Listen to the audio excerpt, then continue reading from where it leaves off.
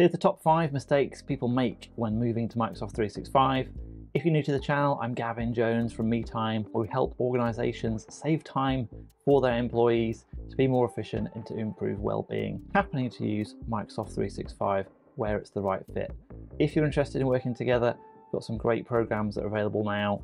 Check out one of the links in the description below. So number 1 is moving like for like. So if you're new into Microsoft 365, you've probably got an on-premise shared drive where you're moving stuff over, or you've been on Google and moving over. And if you just lift and shift, as the saying goes, if the definition of insanity is doing the same thing and expecting a different result, if you just move all your files over without tidying them up, without thinking about where they're going to live, without thinking about discovery, without using some of the new apps and tools in the Microsoft ecosystem, if you just move everything usually into one new SharePoint site, have all the same permissions that you had before, what's going to change? Nothing. You might benefit from some co-authoring, but actually if you just lift and shifted, haven't bothered training anybody, then no one even knows that you can do that. Similar to that is mistake number 2, which is not thinking teams first. Microsoft have got loads of stuff hanging around. They basically build their products for enterprises, but then make them available to small businesses and to individuals.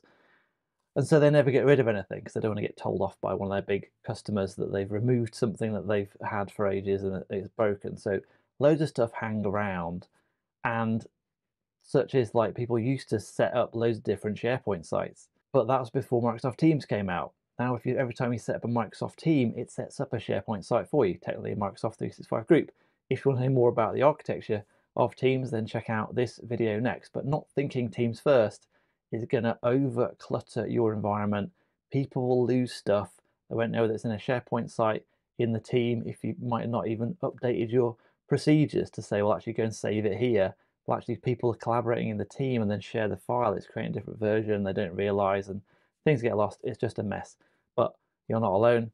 Most companies I go and see have exactly the same issues, and you can get around them by thinking Teams first. Mistake number 3, along the same line, just thinking that Microsoft Teams is just for calling and chat, which causes you to set everything up in the wrong way.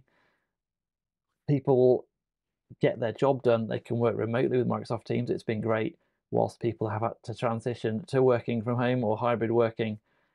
But unless you've actually restructured and work with Microsoft Teams like it was Slack, if you never use Slack, getting away from internal email, putting all your files and all internal communications into one large team where anybody could pull someone else into a conversation or remove people from a conversation and just get some work done, but work in an open environment, that's going to be your 3rd biggest mistake. Mistake number 4, again, iterating through these, is working in the same way that you used to work.